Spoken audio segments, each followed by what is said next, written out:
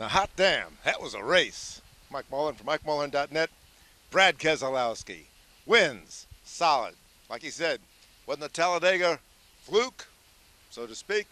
It wasn't a gas mileage race like that win at Kansas. No sirree. This was heads up all the way. Great finish. Brad Keselowski, 2 broken feet. I'm not sure what he had wrong with his feet, but just 4 or 5 days ago, he hit the wall at 100 miles an hour at Road Atlanta, head first. Whoa, went to the hospital. Doctors taking care of him. Could have been a lot worse. He managed to get out of that thing okay. He was testing for next week's race at Watkins Glen.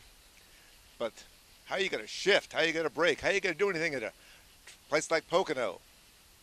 Well, he pulled it off. I got to admit that I had some questions about the safety aspects of all this.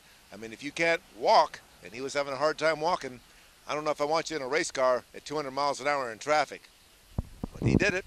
He pulled it off. And he didn't just win. He didn't just go the distance. He beat Kyle Busch. He beat Carl Edwards. He beat Jimmie Johnson. He beat Jeff Gordon. He beat Kurt Busch, his own teammate. He beat them all. Heads up.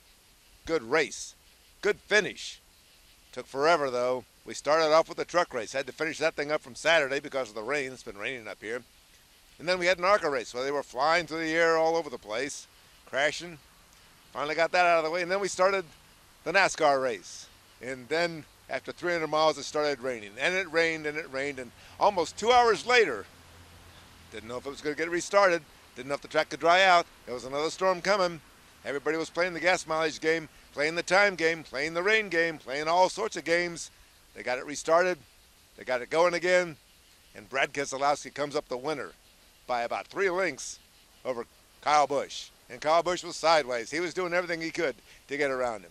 It was really strange toward the end, though. The last restart, Kyle Busch was in the lead. He was on the inside, preferred line. Brad was on the outside. Bad feet.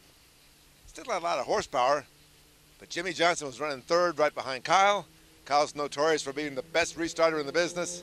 But Jimmie managed to mess with Kyle's restart. Brad Keselowski got out front. Clean air. He was gone.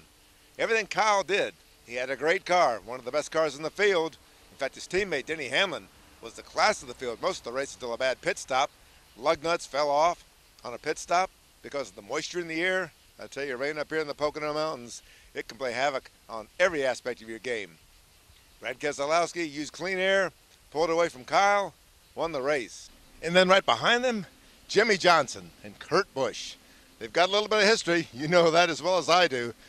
Sometimes I think Jimmie forgets about that. Kurt certainly didn't. Kurt was running third. Jimmie was running fourth. Jimmie wanted the spot. Kurt ended up keeping the spot. But I tell you, it was a humdinger of a finish between those two. Door to door, door into door, door into door, swerving. And then after the race, yelling and screaming on pit road. Jimmie was hot. Jimmie's notorious for never losing his cool, for never getting too angry. And he was angry. He was livid. He said, a lot of guys have been taking advantage of me, and Kurt's just one of them. I think there might be some paybacks coming along the way somewhere for Jimmie. But from what I saw, and I need to see the replays, looked to me like Jimmie slid into Kurt to begin with. And Kurt just said, hey, I'm not taking any more off Jimmie. Ran back into him. Good, clean, hard racing. Nothing bad, nothing serious. But Jimmie didn't like it. Kurt didn't like it. I tell you, Kurt even used the word feud. A feud between Kurt Busch and Jimmie Johnson. Well, they got a history. All's well that ends well, I guess. Until we get to Watkins Glen and see what those guys do up there. You know, I think Jimmie Johnson's going to be running on Saturday to get a little edge. Wonder how that's going to play out in Sunday's race at Watkins Glen. But today, it's all Brad Keselowski. Brilliant performance, magnanimous in victory, and a heck of a finish. Beating everybody heads up. Good job, Brad. Mike Mullen for MikeMullen.net, Pocono Raceway, Sunday night.